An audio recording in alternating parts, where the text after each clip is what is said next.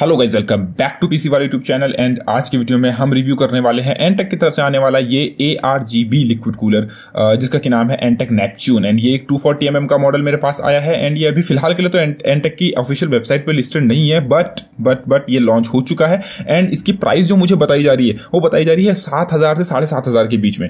And अगर ये इस प्राइस पे लॉन्च होता है और ये अगर अच्छा परफॉर्म करता है तो आप में से कई लोग हैं जो Ryzen 7 3700X, Ryzen 5 3600, मतलब एक मिड रेंज का जो कोई पीसी बिल्ड कर रहा है, मतलब अगर जो कोई बहुत एक्सपेंसिव पीसी बिल्ड कर रहा है तो वो तो फिर 360 mm या फिर किसी अच्छे खासे लिक्विड कूलिंग सेटअप के साथ जाएगा। बट अगर कोई एक मिड रेंज का पीसी बिल्ड कर रहा है, उसका बजट ज्यादा नहीं है, ये एक अफोर्डेबल ऑप्शन बन सकता है उन लोगों के लिए जिनको लिक्विड कूलिंग का गेम, जो लिक्विड कूलिंग का माहौल है, इसको एंटर करना है। लिक्विड कूलिंग के इस माहौल के अंदर तुम घुसना चाहते हो, तुम चाहते हो कि तुम्हारा सिस्टम भी लिक्विड कूल लो, तो ये जो है काफी अफोर्डेबल ऑप्शन बन सकता है। तो ये जो एंटेक को लिक्विड कूलर है, पहली बात जो कि सबसे इसका बेस्ट फीचर है, और जो लोग सबसे ज्यादा आजकल के कुछ लोग परफॉर्मेंस से ज्यादा आरजीबी में इंटरेस्ट लेते हैं, तो आरजीबी है इसके अंदर, वो भी फुल एड्रेसेबल आरजीबी। यानी कि आपके पास अगर गीगाबाइट का मदरबोर्ड है, असूस का मदरबोर्ड है, तो उनके अंदर डायरेक्टली मदरबोर्ड के हेडर पे आप लगा के सीधा सॉफ्टवेयर से कंट्रोल कर सकते हो। वरना क्या आगे बताने से पहले मैं आपको बताना चाहूंगा कि डिस्क्रिप्शन में दिए गए अमेजन के लिंक से अगर आप शॉपिंग करोगे तो उस चैनल को सपोर्ट मिलेगा। तो डिस्क्रिप्शन में दिए गए अमेजन के लिंक से शॉपिंग कर सकते हो। और अगर आप इसी तरीके के पीसी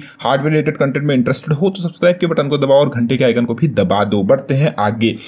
नाउ ये एक लिक्विड कूलर का काफी एक यूनिक डिजाइन है। दिखने में तो ये काफी नॉर्मल लिक्विड कूलर लग रहा होगा, बट ये नॉर्मल लिक्विड कूलर नहीं है। ये नॉर्मल लिक्विड कूलर से थोड़ा सा डिफरेंट है। कैसे डिफरेंट है ये मैं आपको आगे एक्सप्लेन करूंगा, बट पहले बात करते हैं इसके आरजीबी फैंस की। तो मैक्स आरपीएम जो ये फैन प्रोवाइड करते हैं वो है 1600 आरपीएम। आरजीबी है, इनको आप सॉफ्टवेयर के थ्रू कंट्रोल कर सकते हो अगर आप अपने मदरबोर्ड में इनको प्लग इन करते हो। वरना ये आरजीबी एक कंट्रोलर के साथ भी आता है जो कि आपको स्क्रीन पर दिख रहा है। इस कंट्रोलर के अंदर फॉर एग्जाम्पल आप टॉप में रेडिएटर माउंट कर देते हो एंड फ्रंट में नॉर्मल फैंस लगाते हो, या फिर फ्रंट में रेडिएटर लगा देते हो, कैबिनेट के टॉप में या बैक साइड पे एग्जॉस्ट के लिए आप नॉर्मल फैंस लगाते हो, तो उनको भी आप इस कंट्रोलर के साथ पेयर कर सकते हो। कंट्रोलर में कुछ बटन्स भी दिए हुए हैं कि आप आरजीबी के मोड्स को चेंज कर सको, ना कर सको। हो सकता है आपके मदरबोर्ड में ना हो आरजीबी हेडर, आपका कोई पुराना मदरबोर्ड हो और आप अपग्रेड कर रहे हो, तो उसके लिए भी ये कंट्रोलर एक अच्छी चीज है, एक पॉजिटिव चीज है कि मतलब जिन लोग के पास ऑप्शंस नहीं है मदरबोर्ड में लगाने का, वो कंट्रोलर में लगा सकते हैं। और ना केवल कंट्रोलर में, काफी सारे इसमें दिए हुए हेडर्स, मतलब कि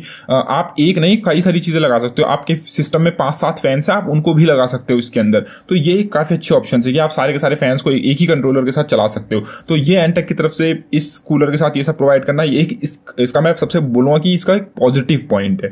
ठीक है। और जो आपको फैंस मिलते हैं, फैंस वही नॉर्मल आपको फैंस दिख रहे हैं आरजीबी, एंड साइड में आपको रबर्स देखने को मिलेगा जो कि साउंड डैम्पनिंग का काम करता है, वाइब्रेशन डैम्पनिंग का काम करता है, ताकि जब आपके फैंस घूमे तो वाइब्रेशंस उतनी ना हो एंड साइलेंट सिस्टम आपको मिले। नाउ मैंने बोला था ये एक थोड़ा इंटरेस्टिंग टाइप का लिक्विड कूलर है। इसके अंदर कुछ चीजें यूनिक हैं। तो क्या यूनिक है? दिखने में तो नॉर्मल लगता है। यूनिक ये है कि जो आपको इसका सीपीयू का ब्लॉक दिख रहा है, नॉर्मल जो आपको एआईओस दिखते हैं उसके जो सीपीयू का ब्लॉक होता है, जो आप सीपीयू के ऊपर लगाते हो, उसके अंदर ही आपको आपका पंप देखने को मिलता है। लेकिन ये AIO यूनिक है। क्यों? क्योंकि वो जो पंप वाला मैंने आपको डिजाइन बताया ना, जिसमें सीपीयू ब्लॉक के अंदर ही पंप होता है, वो एसरटेक पेटेंट है। यानी कि एसरटेक जो कंपनी है उसका पेटेंटेड डिजाइन वो है। लेकिन ये एसरटेक के पेटेंट से बचने के लिए या फिर अपना खुद का एक यूनिक डिजाइन निकालने के लिए एंटेक ने क्या किया है, इनका जो सीपीयू ब्लॉक है ये तो नॉर्मल ब्लॉक है, इसके अंदर कोई पंप है ही नहीं, इसीलिए ये इतना कॉम्पैक्ट और छोटा है बाकी AIOs के मुकाबले। इनका जो पंप है वो आपको रेडिएटर के ऊपर पे जहां पे से ये ट्यूब्स निकल रही है, देख रहे हैं, ये सेक्शन थोड़ा सा बड़ा सा लग रहा है। जी हाँ, इनका जो है पंप ये यहां पे सिचुएटेड है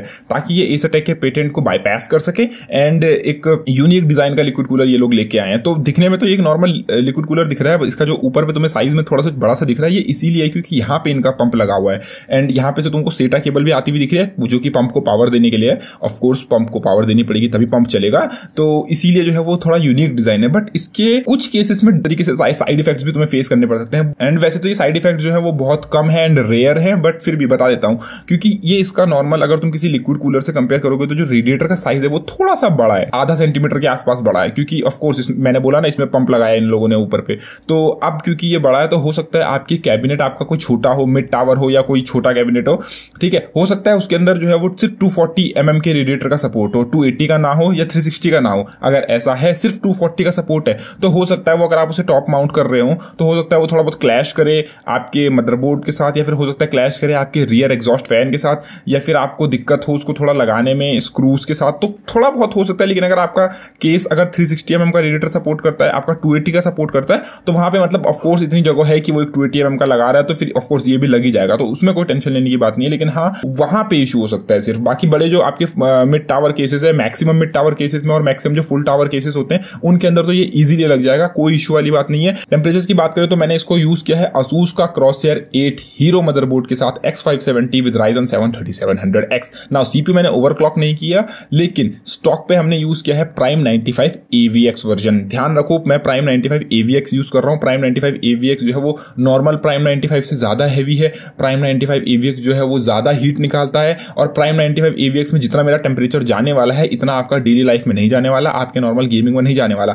AVX इंस्ट्रक्शंस जो होती हैं वो बहुत हैवी होती हैं, वो कोर को जो है बहुत हैमर करती हैं। तो हमारा जो टेम्परेचर जा रहा है वो जा रहा है हाई 70s से लो 80s की तरफ में, मतलब 78, 79, 80, 81 इस टाइप के बीच में।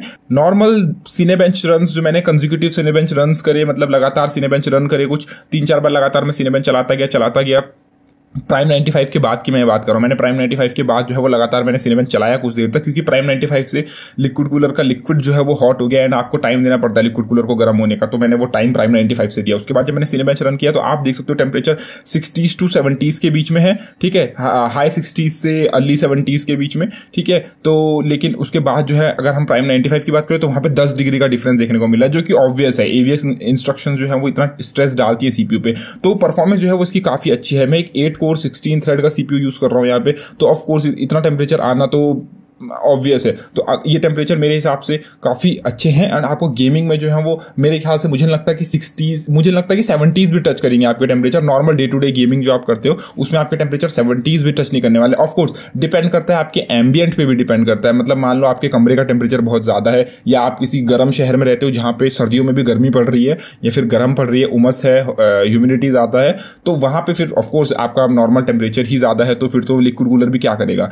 पर हाँ, नॉर्मल केस सिनेरियोज में बात कर रहा हूं, आपका 25 डिग्री का नॉर्मल रूम है, मतलब जो भी नॉर्मल सिनेरियोज होते हैं वहां पे आपको नॉर्मल 70 डिग्री से ऊपर टेम्परेचर देखने को नहीं मिलने वाला। तो लिक्विड कूलर में एंटेक ने काफी अच्छा किया है। ARGB आपको देखने को मिल जाती है, कॉम्पैक्ट है, एसटेक का पेटेंट बाईपास कर दिया है, और से ज्यादा तुम्हें क्या चाहिए। तो अगर तुम इसे बाय करना चाहते हो तो डिस्क्रिप्शन में, अगर ये अमेजोन पे अवेलेबल होगा तो अमेजोन का लिंक दिया होगा, वरना अमेजोन से आप कोई और चीजें शॉप कर सकते हो, कैबिनेट, पंखे, कच्चे बनियान, जो तुम्हें अच्छा लगे उससे चैनल को सपोर्ट मिलेगा। जय Hind, bye bye, take care guys.